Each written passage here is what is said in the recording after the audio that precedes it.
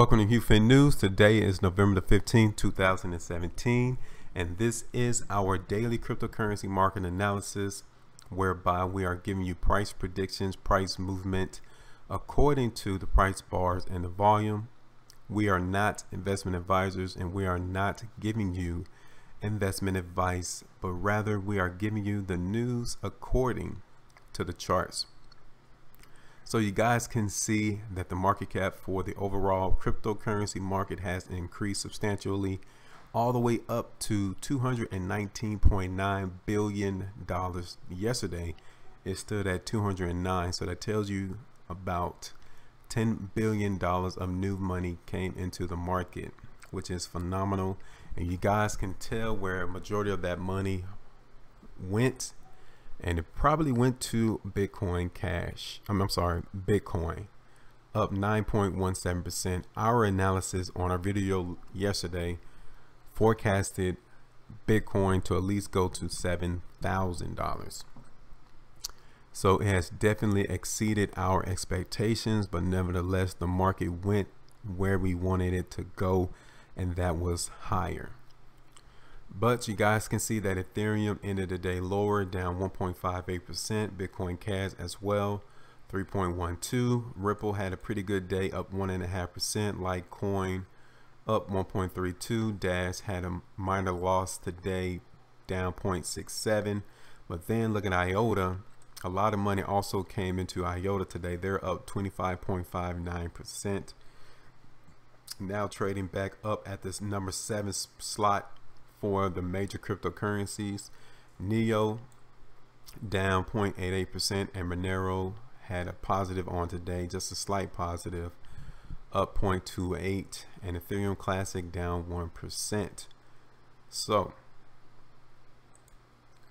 let's see what's going to happen for these cryptocurrencies. So currently Bitcoin is up 8.30%.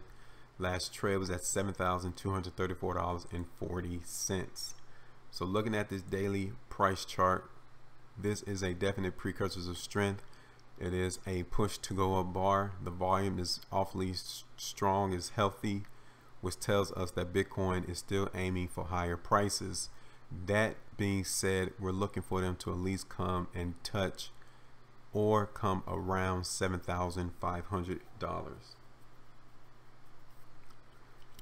But given the fact that the bar close off of the highs, it is a possibility for Bitcoin to move lower, and if it does, it might come all the way back down to 7,100 or even $7,000. So keep that in mind as well.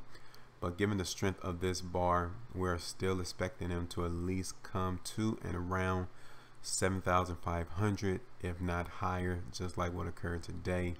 But the market may take a break on tomorrow and trade sideways. So now we're going to Ethereum. Ethereum is down 0.78%. Last trade was at $330.73.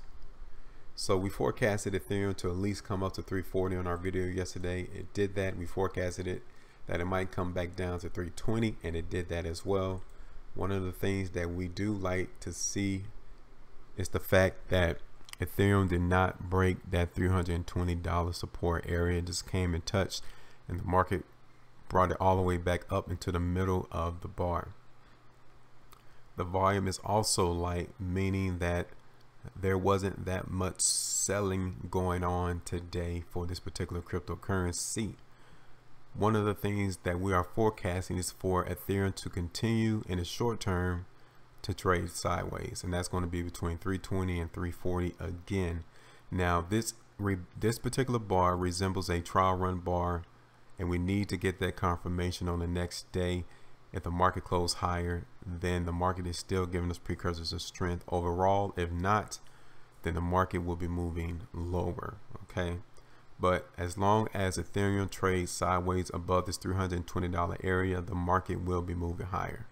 But if it breaks 320, then the market will not be moving up to $350. But currently Ethereum is still given that prospect of moving all the way back up to at least $340 one more time, and if the market is really strong at $350, but right now We're just expecting them to trade sideways. So now we're going to Bitcoin Cash. Bitcoin Cash is down 4.02%. Last trade was at $1,183.40. So looking at the daily price chart for Bitcoin Cash, the market is still giving us precursors of weakness. The market was able to shoot higher, but it closed lower towards the close of the bar. Let me give you guys a smaller time frame so we can see where Bitcoin Cash is likely to come and touch as support. So this is 12-hour bars.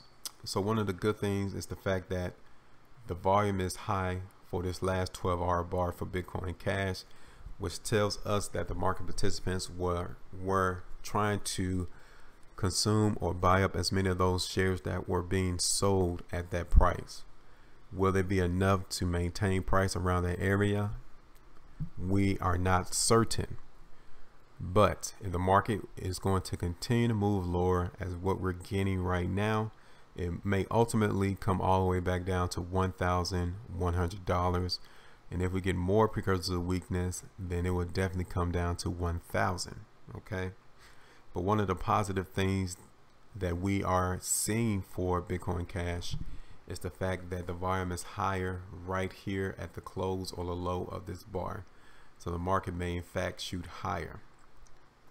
If it does shoot higher, the market may come all the way back up to $1,350 or even higher. But given the fact that on the daily price chart we are getting precursors of weakness, then the market may move towards $1,100 and touch it and then move higher from there. Because one of the things we can acknowledge on this daily chart is the fact that the volume is decreasing as Bitcoin Cash is moving lower. So now we're going to Ripple.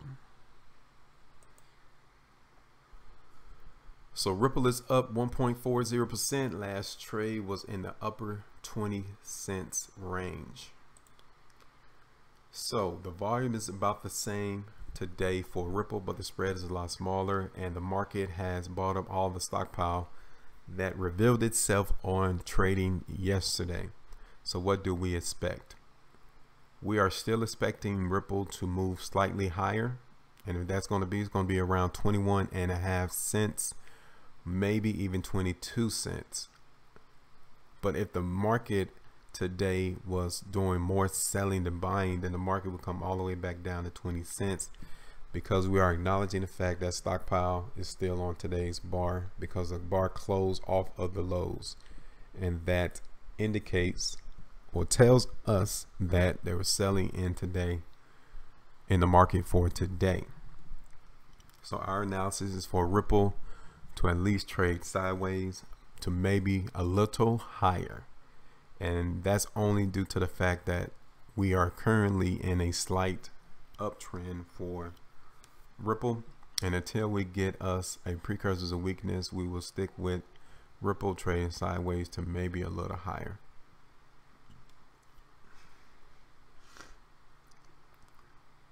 So now we're going to Litecoin. So Litecoin is up 1.16%. Last trade was at $63.01. So Litecoin is continuing its trek to be closing higher and moving higher in price. Even when the market is getting stockpile on each of these trading days, the market continues to move higher. But you guys can look at the bottom of this price chart and note that the volume is decreasing as Litecoin is moving higher. That is a precursor of weakness, and we will be expecting Litecoin to move lower. And on top of that, we do have stockpile on today's bar again. So we are expecting Litecoin to move lower, and that will be between $64 as the high, and it might come all the way back down to 62 or even $60. It might even come all the way down to $61.50. So that probably would be more probable or likely for Litecoin to move to around $61.50. So our analysis is for Litecoin to at least trade sideways to lower, and that would be between $64 all the way back down to $61.50, or even 60 if the market is really that weak. So now let's go to Dash. So Dash is down 2.06%. Last trade was at $416.25. So again, Dash is giving us more stockpile. This is the second day that Dash shot up to 440, but got hit with stockpile and the market closed lower. And we cannot take a lot of days to where we get stockpile consecutively and the market not move lower. So our expectation is for Dash to move sideways to lower, and we're going to put it on a smaller time frame and see what we got. So we are still expecting Dash to move lower, and the first location will be 410 for $405, $410 range. Ultimately, it might come all the way back down to 400, and it might touch it and move higher, just like it did on these occasions here. Okay, so we're expecting Dash to move lower, and the first area is 410, 405, but then if the market is truly weak, it's going to come back down to $400. So I'm gonna look at the 12-hour chart right quick.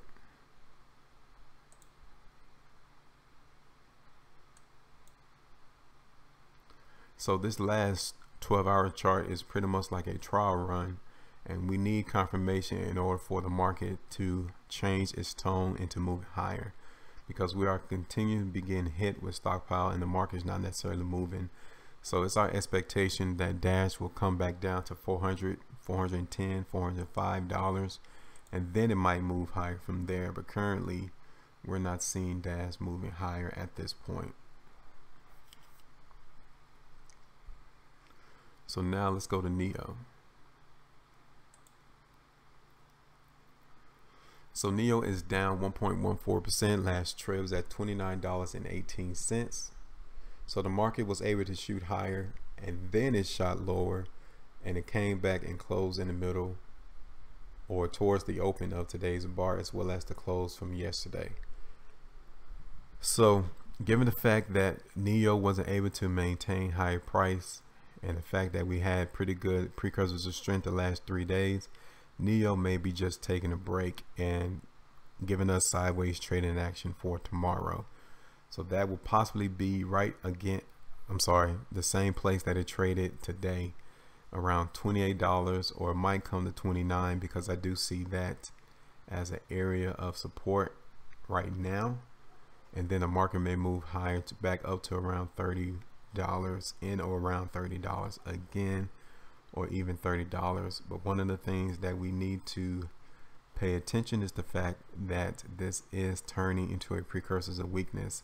So our expectation will be for Neo to continue to trade sideways at least, and that's $30 all the way back down to $28.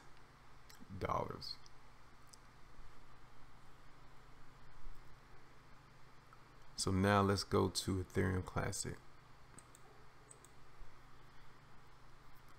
So Ethereum Classic is down 2.15%. Last trade was at $17 and a nickel.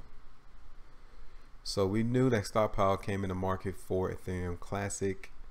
We had the result. The market closed lower than the close from yesterday, and it still was able to shoot a little higher. We forecasted it to go to 18, but it only went to $17.86. But nevertheless, the market is still giving us more precursors of weakness, and we will be expecting them to at least move lower to an area to where it can touch, and the market may come all the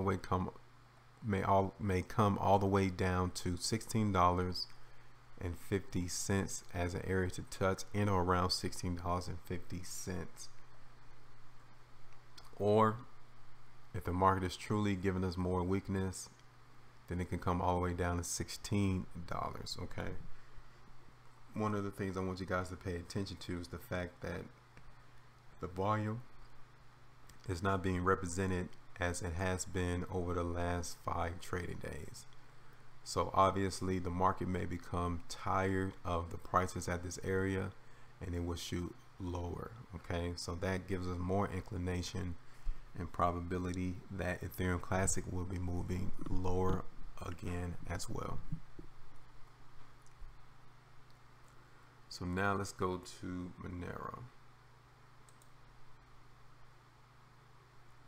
So Monero is down 1.26%. Last trade, $119.96. So Monero is not necessarily moving, but the market is slowly moving lower on the close of each of these daily price bars. The market tried to move higher towards $124, but it wasn't able to maintain price, and as well the volume is also increasing as well, which tells us that interest in these prices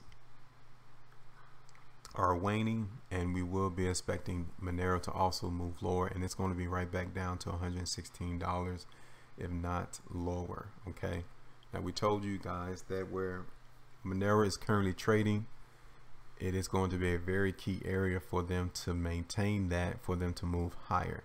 If they can't maintain $120, then they will be moving lower, and then that first area would be around 116, 115, and then ultimately all the way back down to 110. So we need to pay attention to Monero because it is giving us more precursors of weakness over the last 3 trading days.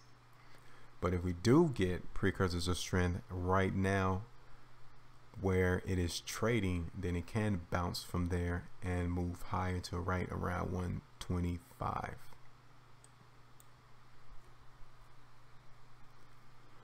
So that's all we have for today. Appreciate you guys watching these videos. Hopefully you guys are gaining that confidence and see how easy it is, how simple it is to predict price movement, price predictions without using indicators. You guys can do the same thing. This is how phenomenal the language is for these markets. That's all we have for today, guys. Take care and know that the market overall may be trading sideways tomorrow. Some of these cryptos will be moving lower and some will be moving higher, especially Bitcoin. But that's all we have for today. You guys stay profitable, and I'll talk to you guys later.